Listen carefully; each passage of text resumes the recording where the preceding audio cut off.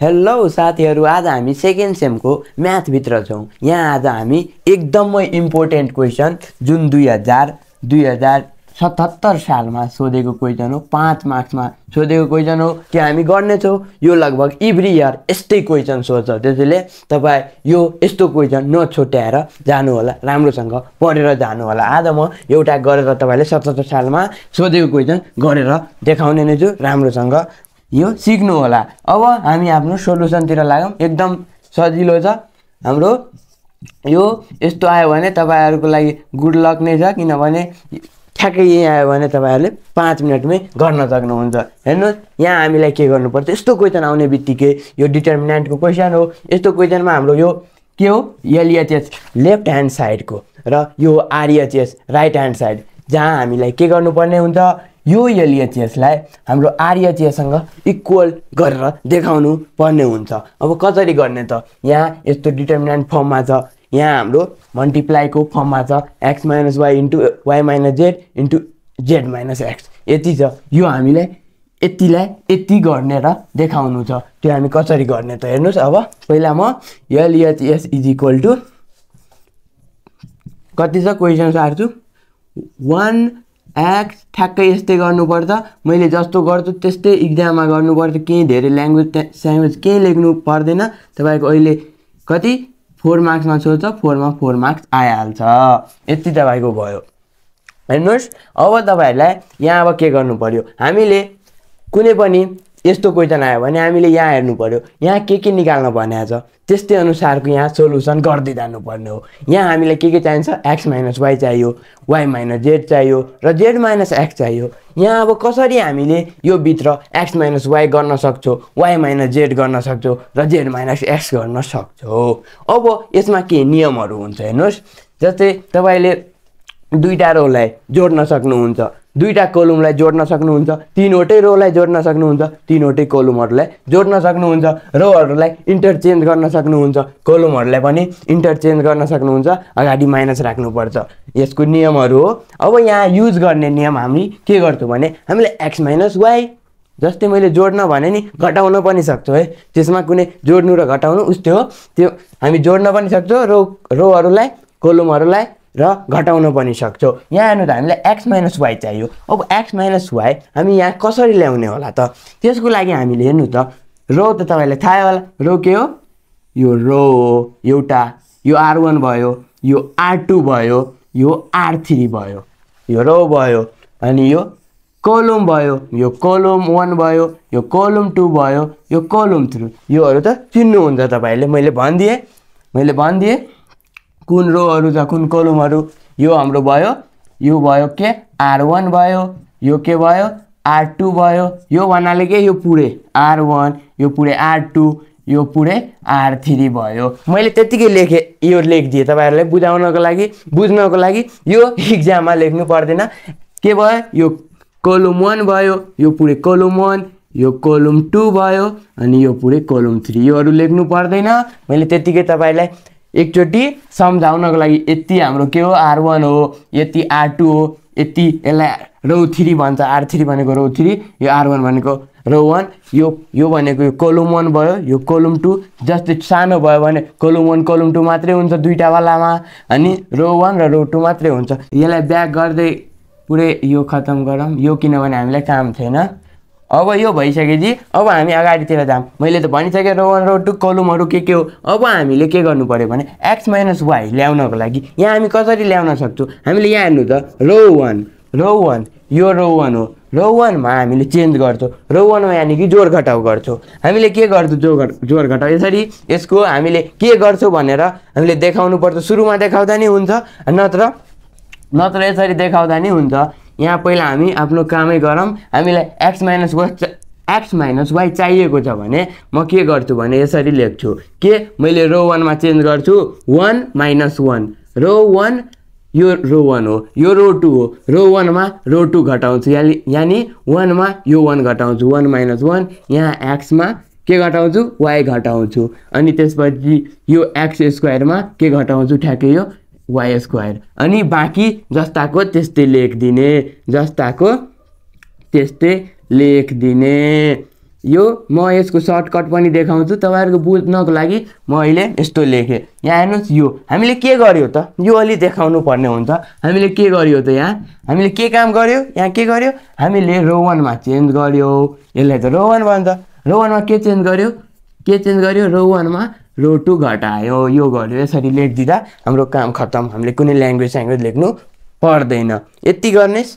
यति गर्ने अनि त्यसपछि हामी यहाँ जोड घटाउ गर्दा 1 - 1 0 हुन्छ र यो हाम्रो x - y भयो। अनि यो x² - y² फर्मुलामा गएर x - y * x + y भयो। यानी हामीले चाहिएको x - y आयो यहाँबाट।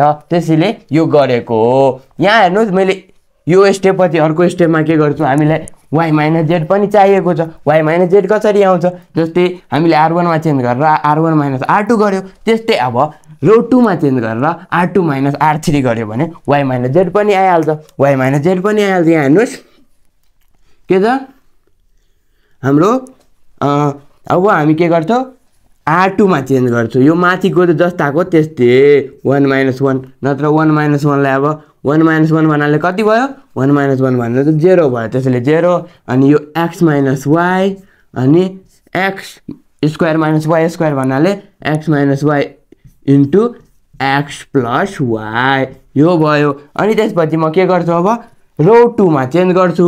के चेन्ज गर्छु रो 2 मा मैले रो 3 घटाउँछु। यानी 1 - 1 यो y - z अनि y² - z² यो भयो। बाँकीको जस्ताको त्यस्तै 1 z z² यो भयो हाम्रो। हेर्नुस् यो स्टेप हैन यही भइहाल्थ्यो के हामीले दुईटै एकै ठाउँमा लेखेर यो दुईटै r2 मा चेन्ज r2 - r3 यो तपाईले दुईटै स्टेप एउटै स्टेपमा गर्न सक्नुहुन्छ मजाले। मैले तपाईहरुलाई बुझाउनको लागि मात्रै दुई स्टेप लेखिदिए हो। यहाँ तपाईले दुवै r1 मा पनि चेन्ज गरेर यो लेख्न सक्नुहुन्थ्यो र यही स्टेपमा यो यही लेखेर तपाईले यो यति तपाईले यही लेख्दा पनि एउटै स्टेपमा भइहाल्थ्यो। त्यसैले तर तपाईहरु कतिले बुझ्दैन त्यसैले मैले दुईवटा स्टेप गरिदिएको हो। अब हाम्रो यहाँ यति भइसकेछि यो अब जोड घटाउ गर्ने हाम्रो के गर्ने अब यो माथिको यहाँ अब नयाँ पेजमा आए। माथि के थियो 0 थियो अनि x - y थियो अनि यहाँ थियो x - y * x + y यो के लेखिरहेको छु यहाँको लेखिरहेको छु। हेर्नुस् यहाँको मैले पहिलाको लेखे। अब दोस्रोको हेर्नुस् दोस्रो 1 - 1 भन्नाले के भयो 0 भयो 1 - 1 भन्नाले के भयो 0 भयो। अनि त्यसपछि y - z बाँकी छ। यानी y - z अनि अझै के छ अझै यहाँ हेर्नुस् y² - z² यसलाई फर्मुलामा लैजाँदा के हुन्छ y - z अनि z y + z यो भयो। अझै के अब बाँकी छ हेर्नुस् त यहाँ 1 z र z² छ 1 z र z² छ। यति रह्यो। हामीले यो किन गर्या योहरु किन गर्यो भने तपाईलाई यहाँ मैले सुरुमै भनिदिए हामीले के खोज्छौं भने कुनै पनि यस्तो किसिमको हामीले क्वेशन आयो भने सबभन्दा पहिला हामीले दिमागमा यो सोच्नु पर्छ कि हाम्रो RHS मा के छ त्यस्तो हामीले यहाँ ल्याउनु पर्ने हुन्छ। हाम्रोमा x - y थियो त्यस्तै मैले बनाउन खोजे। हेर्नुस् त बन्यो x - y आयो। अझै छ y - z छ त्यो पनि मैले बनाए। हेर्नुस् त y - z पनि आयो। अनि यो y² - z² भन्नाले y - z * y + z यानी यहाँ पनि y - z आयो। अब त्यसैले मैले यो रो 1 मा हामीले रो 1 - रो 2 गरे हो। यो हामी गर्न पनि पाइन्छ नियम अनुसार नै गरेको छौं। अब यति भइसकेछि यहाँ हेर्नुस् यस्तोमा एउटा अझै नियम छ। हामीले यहाँबाट कुनै कलममा कुनै रो होस् या कुनै कलममा सबैमा कुनै कुरा मिलिरहेछ भने हामी त्यो कमन झिक्न सक्छौं। पुरैमा मिल्नु परेन के कुनै एउटा कलम या कुनै एउटा रो जस्तै यो एउटा रो छ यो रोमा के मिलिरहेछ भने म कमन झिक्न सक्छु तपाई हेर्नु त अहिले मिलिरहेछ। यसमा त x - y छ यसमा पनि x - y छ यानी यो दुईटामा मिलिरहेछ तर 0 छ। यहाँ त x - y छैन। तपाई त हेर्दाखेरि त यहाँ x - y छैन यानी कि त मिलिरहेछ छैन तर मिलिरहेको छ, हामीले झिक्न सक्छौँ। अब कसरी झिक्न सक्छौँ त? यहाँ हेर्नुहोस् 0, यहाँ 0 छ हैन, 0 इन्टु एक्स माइनस वाई म लेख्न सक्छु कि सक्दिनँ भन्नु त?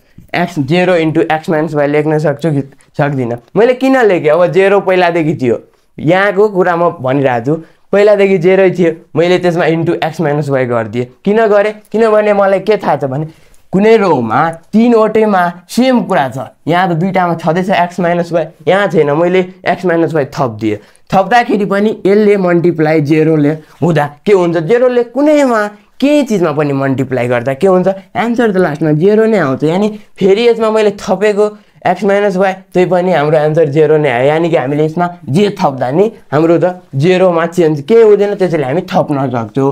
यहाँ मैले एक्स माइनस वाई राख्न सक्छु, एक्स माइनस वाई राख्न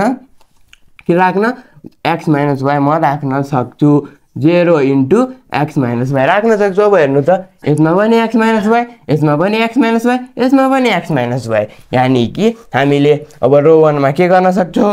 हामीले रो 1 मा कमन लिन सक्छौँ। के गर्न सक्छौँ? रो 1 मा कमन लिन सक्छौँ। कमन के हुन्छ? X minus Y. हामीले रो 1 मा कमन लियो। त्यस्तै सेम हेर्नुहोस् त, अब रो 2 मा हेर्नु त, रो 2 मा पनि यहाँ पनि वाई माइनस जेड छ, यहाँ पनि वाई माइनस जेड छ। 0 मा हाम्रो वाई माइनस जेड छैन, तर मैले भनिसकेँ 0 मा तपाईँले जेले मल्टिप्लाई गर्दा, जेले डिभाइड गर्दा के हुन्छ? लास्टमा 0 नै आउँछ। त्यसैले हामीले यहाँ पनि सोच्नुपर्छ, यहाँ लेख्नु परिराख्दैन है, मैले तपाईँहरूको बुझाउनको लागि यहाँ लेखिदिएछु, तर लेख्नु पर्दैन। यहाँ त्यत्तिकै 0 छोडिदिनुहोस्, यहाँ केही फरक पर्दैन। यो 0 मा तपाईँले सोच्नुहोस्, यहाँ हामीले जे राख्दा नि 0 नै हुन्छ, त्यसैले म यहाँ पनि वाई माइनस जेड राखिदिन्छु अनि 3 वटैमा वाई माइनस जेड आइहाल्छ। तब मैले यसबाट पनि वाई माइनस जेड कमन लिएँ। अब अहिले कमन लिइरहेको छु, तर यहाँ देखाइरहेको छैन कसरी तान्यो भने अहिले देखाउँछु। जस्तै मैले सुरुबाट एक्स माइनस वाई कमन लिँदा के बाँकी बस्यो? 0। अनि यहाँ के बाँकी बस्यो? यो एक्स माइनस वाई त कमन आइसक्यो, पुरै कमन आइसकेपछि 1 बाँकी बस्यो। यहाँ हेर्नुहोस् त के बाँकी बस्यो? X plus Y. अब त्यस्तै हाम्रो रो 2 मा पनि कमन ल्याएको छ। रो 2 मा के कमन ल्याएको छु? Y minus Z. यहाँ पनि वाई माइनस जेड थियो, त्यो कमन लिइसकेपछि 0 मात्रै बच्यो। यहाँ वाई माइनस जेड कमन लिँदा के बच्यो? केही बचेन, 1 बच्यो। केही बचेन भने कमन लिँदा 1 बच्छ, त्यो थाहै छ। अब यहाँ वाई माइनस जेड कमन लिँदा यहाँ के बच्यो? Y plus Z बच्यो। हेर्नु त, यति भइसक्यो। बाँकीको लास्टमा हामीले कमन केही मिलिरहेको छैन भने त्यत्तिकै लेखिदियौँ।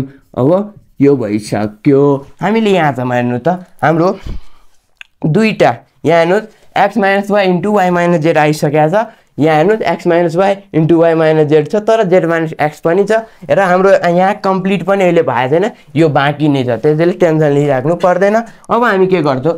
सिम्पल डिटर्मिनेन्ट निकाल्छौँ। हामीले डिटर्मिनेन्ट निकाल्न त आउँछ, कसरी निकाल्छौँ यहाँ देखाइदिन्छु। अब डिटर्मिनेन्ट निकाल्छौँ, हाम्रो एन्सर आइहाल्छ। यो पहिला जस्ताको त्यस्तै लेखौँ, x minus Y Y minus Z अनि डिटर्मिनेन्ट निकाल्छौँ। डिटर्मिनेन्ट निकाल्न त आउँछ, तपाईँले कुनै एउटा रो अथवा एउटा कलम लिएर निकाल्न सक्नुहुन्छ। तपाईँले के लिँदा बेस्ट हुन्छ भने हामीले यहाँ यसरी हेर्ने क्या, कुनमा धेरै 0हरू छ, कुन रो अथवा कुन कोलममा धेरै 0 छ त्यो लिएर हामी निकाल्छौँ। किन त्यो लिएर निकाल्छौँ? किनभने 0 वाला हामीले लेखिराख्नु पर्दैन, त्यसले मल्टिप्लाई हुँदा कुनै पनि डिटर्मिनेन्टमा 0 नै हुन्छ। त्यसैले हामी के गर्छौँ? कुन रो या कुन कोलममा धेरै 0 छ त्यो खोज्छौँ र त्यो लिएर हामी डिटर्मिनेन्ट निकाल्छौँ। यो त हाम्रो पहिलाको मैले जस्ताको त्यस्तै लेखिदिएँ। अनि यहाँ बाँकी रहेको, यहाँ मैले यो हेर्नु त, कोलम 1 मा 2टा 0 छ, कोलम 1 मा 2टा 0 छ। मैले के गर्छु? कोलम 1 लिएर डिटर्मिनेन्ट निकाल्छु। अब त्यो निकाल्दा 0 पहिला लिन्छौँ हामी, प्लस 0 लिएर यो र यो लेख्दिनँ, बाँकी यति लेख्छु। तर 0 इन्टु यति हुँदा फेरि 0 नै हुन्छ, त्यसैले 0 वाला लिइराख्नु पर्दैन। यहाँ पनि 0 छ, यो र यो नलेखेर हामी यो र यो लेख्छौँ, यो र यो त्यो लेख्दा पनि फेरि 0 इन्टु यति हुँदा पनि फेरि 0 नै हुन्छ। त्यसैले हामी के गर्छौँ? यो पनि लिँदैनौँ। लास्टमा हामी के लिन्छौँ? यसमा प्लस लिन्छौँ, यसमा माइनस, यसमा प्लस, यानि फेरि प्लस 1 इन्टु होइन डिटर्मिनेन्ट अनि हाम्रो फेरि यहाँ हेर्नुहोस्, हामीले 1 लिँदा यसरी गर्नुपर्छ, दिमागमै गर्नुपर्छ, कपमा कोर्नु पर्दैन। यो गर्दा हाम्रो यति नलि हामीले यति लिनुपर्छ, यानि 1 एक्स प्लस वाई अनि 1 y प्लस जेड यति लिनु पर्यो। अब यो भइसकेपछि हामीले 0 किन लिएन किनभने 0 मा यहाँ 0 इन्टु यति जे भएको भए पनि मल्टिप्लाई भएर 0 नै हुन्छ त्यसैले लिएन। अब यति भइसकेपछि अब हामी अझै क्याल्कुलेसन गर्दै जाम।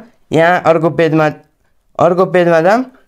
यहाँ हेर्नुस् पहिला यो जस्ताको त्यस्तै सार्ने के छ x minus y y minus z अनि के छ +1 अनि +1 अनि यसलाई फेरि डिटर्मिनेन्ट निकाल्ने। यसलाई कसरी डिटर्मिनेन्ट निकाल्छ अब यो 3/3 को थियो अब यसलाई तोडेर हामीले 2/2 मा ल्याएको छु। यसको कसरी निकाल्छ यसलाई मल्टिप्लाई गर्ने अनि बिचमा माइनस अनि फेरि यसलाई मल्टिप्लाई गर्ने। यो त आउँछ होला तपाईहरुलाई आउँदैन भने अहिले भनिसके के गर्ने पहिला यसलाई मल्टिप्लाई गर्ने बिचमा माइनस राख्ने अनि त्यसपछि यसलाई मल्टिप्लाई गर्ने त्यति नै रुल हो। अब यो भइसकेपछि यहाँ अब गर्ने हामी के थियो 1 इन्टु y प्लस z भन्नाले कति हुन्छ 1 इन्टु y प्लस z गर्दा y प्लस z नै हुन्छ। 1 मा जले पनि मल्टिप्लाई गर्दा हामीले जेले गर्छौ त्यही आउँछ। अब त्यसपछि बिचमा के राख्न भनेको थिए माइनस राख्न भनेको थिए। के राख्न भनेको थिए माइनस भन्नाले माइनस राखौँ अनि त्यसपछि हामी के गर्छौ यसलाई मल्टिप्लाई भन्नाले 1 इन्टु x प्लस y गर्दा के भयो x प्लस y नै भयो x प्लस y नै भयो र 1 ले पुरैमा मल्टिप्लाई हुन्छ। अब 1 को त 1 ले जेमा मल्टिप्लाई हुँदा नि त्यही हुन्छ त्यसैले चाहिँ केही टेन्सनै भएन। त्यो पनि मैले कोस्ट राखिदिएँ किनभने तपाईको कोस्टमा मिस्टेक भयो भने पुरै तपाईको सोलुसन नै मिस्टेक हुन जान्छ पुरै हिसाब नै मिस्टेक हुन जान्छ। यहाँ अब के गरौँ भने 1 ले जेमा मल्टिप्लाई हुँदा नि त्यस्तै हुन्छ त्यसैले 1 मा छोड्दिए। अब यहाँ हेर्नुस् y प्लस z अनि यहाँको कोस्ट पनि बिर्सिनु हुँदैन। जस्तै तपाईले यहाँ 1 इन्टु x प्लस y गर्दा x प्लस y त्यतिकै यो माइनस त पहिलादेखि छ रुलको अनि तपाईले त्यतिकै x प्लस y लेखिदिनु भएको भए तपाईको रङ हुन्छ किनभने यो माइनसले सबमा मल्टिप्लाई भएर -x इन्टु -y -x अनि फेरि माइनसले प्लसमा मल्टिप्लाई भएर -y आएको हो। यो त बच्चा क्लासको कुरो हो तर मान्छेहरूले मिस्टेक गर्छ त्यसैले ध्यान राख्नु होला। अब यो भइसकेपछि यहाँ हेर्नु त +y र -y कट्यो +y र -y कट्यो बाँकी के बच्यो x -y y minus z अनि यहाँ हेर्नु त प्लस z माइनस x यानी कि z माइनस x बाँकी बच्यो। हेर्नुस् त के प्रुभ गर्नु थियो x minus y into y minus z into z minus x। लास्टमा कति सजिलो यो बोर्डमा यति धेरै भए पनि तपाईको यो कपीमा लेख्दा कति 7 8 10 लाइन बडीमा गयो भने 10 लाइनमा जान्छ 10 लाइन पनि जाँदैन। मैले कतिचोटि जे कुरालाई लेखेको छु मात्रै यो साइड थोरै हिसाब गरेको छु त्यसैले एकदम सिम्पल छ। यो बोर्डमा यो यति धेरै 3 बोर्ड भयो भने नसोच्नु होला हाम्रो काम भइसक्यो। यही प्रुफ गर्नु थियो इज इक्वल टु के भयो RHS प्रुभड। हामीले यति गर्दा पहिला 5 मार्क्समा सोधिन्थ्यो अहिले अब सबै क्वेशनहरु म्याक्सिमम 4 मार्क्समा मात्रै सोधिन्छ त्यसैले 4 मार्क्समा 4 मार्क्स आउँछ। यो हामीले यति गरिसकेपछि 4 मा 4 मार्क्स आउँछ। यस्तो क्वेशन लगभग फिक्स हो हाम्रो यस्तो यही क्वेशन आउँछ भने छैन तर यस्तो क्वेशन फिक्सै आउँछ। तपाई यही चाल अब त थोरै दिन होला तपाईको एक्जामको अब तपाईको एक्जाम आउँदाखेरि यस्तो क्वेशन तपाईले एक्जाममा फिक्सै हेर्नुहुन्छ के त्यसैले राम्रोसँग गरेर जानु। तपाईले यस्तै भिडियो अझै हाम्रो युट्युब च्यानलमा छँदैछ त्यो हेर्नु होला र पढ्दै गर्नु होला। Thank you for watching.